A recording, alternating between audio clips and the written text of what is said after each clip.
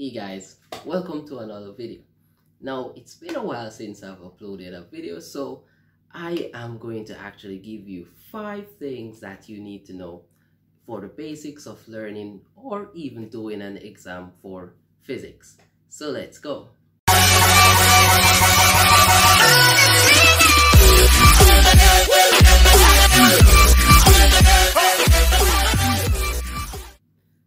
One. So the first thing about any physics exam is to know how to draw a graph and to use the graph to analyze data, right? Now, when students draw graphs, they need to know, one, which quantity goes on your y-axis, which one goes on your x-axis, right? Now, the instructions in your questions normally gives you the idea, right? So the first quantity that comes that says plot a graph of, and that first quantity after of goes on your y-axis, and the second one after mostly versus or against, that goes on your x-axis. All right, and then there is how to get a scale, right? So it's important to know how to do a scale. Now at the CSEC level or the basic secondary level, then all your axis needs to start at 0, right? So that means you get a number that each time you add, you're adding that specific number. So you set 0, and then that number, you add that number each time you're going up, right? Same thing for your x-axis, right? Now, so that's our scale. Now the next part is to know what's your best fit line.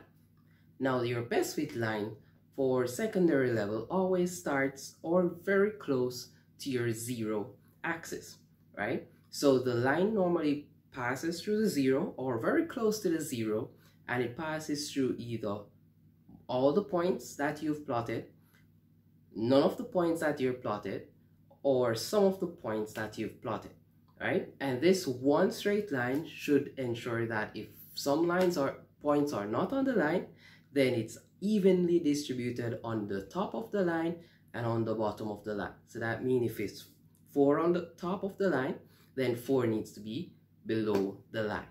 All right, so that's 1. Now 2 is to know your laws, right? So physics is not physics without laws. So in our case, you have to know your laws. Now please note that these laws should be memorized as how they are given. All right, so you know some laws like Newton's laws of motion, Archimedes' principle, Ohm's law. So these laws are important to know for any examination. All right, third, and that's our definitions.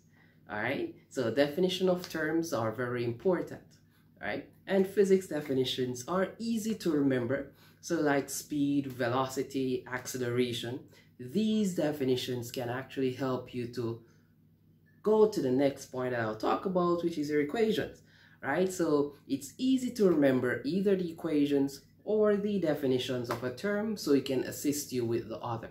All right, and that leads us to point 4, and point 4 here is your equations, right? So physics entails laws, it also entails use of equations. Now equations are given in terms of variables, right? So variables are these symbols that we have in our equations to ensure that we can get an unknown variable calculated, right? So example, speed equals distance over time, right? So we know that the speed there is the distance d over t, which is time, right? And that comes to a point that students normally don't remember what each variable symbol is, right? So like the equation here, v squared equals u squared plus 2as, right? The confusing part of this is that some students don't know what v squared is, or what u squared is, or what the a or the s represent. All right, without knowing those variables, you will not be able to calculate what the question gives. So it's one thing to remember, but it's another thing to actually know what each symbol means, right? And then the final one is the one that most students normally forget, which is the point 5, which is our units, right? So physics is very important when it comes to units, right? So when calculating unknown quantities, you need to ensure that your unit is present. When you're doing your graph with your with your gradient, you need to ensure that your gradient has a unit.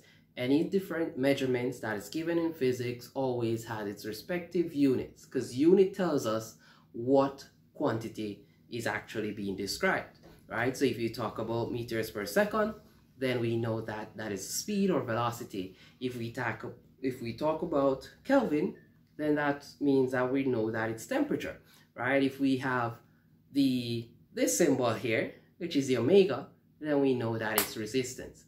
All right, so that's it, guys. So that's 5 points that you need to know for any physics exam. So I hope you enjoyed and learned something by using these points to ensure that you're well prepared for any physics exam. See you guys next time.